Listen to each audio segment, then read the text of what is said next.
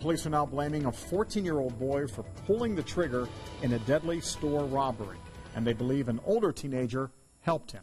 Tonight at 5 o'clock, our own Crime Beat reporter Steve Jefferson spent the entire day digging through court records, and he found out the 18-year-old accomplice wasn't even supposed to be there at that store. Learning that police believe the 14-year-old did the shooting here at the Dollar General, we're learning more about the 18-year-old, including information about him being banned from the Dollar General.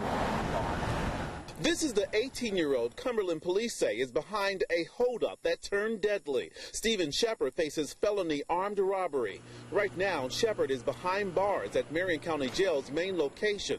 Monday around 9 p.m., Andrea Manning and her fiancé, Greg Rowley, seen in this photo, stopped at the Dollar General for toothache medicine.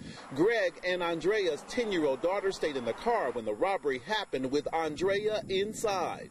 When her fiancé went to the door to check her safety, police say he and the 14-year-old crossed paths, resulting in Greg being shot dead.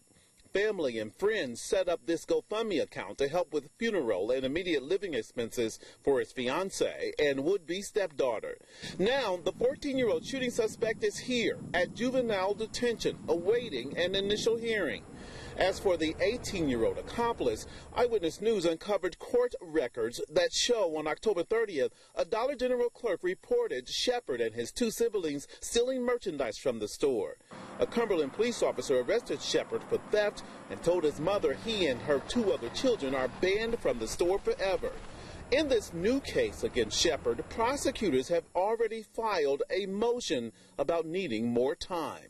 If the judge grants prosecutors that extra time, it'll give them 72 hours to finalize their charges against the teenagers for what happened here at the Dollar General. On the Crime Beat, I'm Steve Jefferson.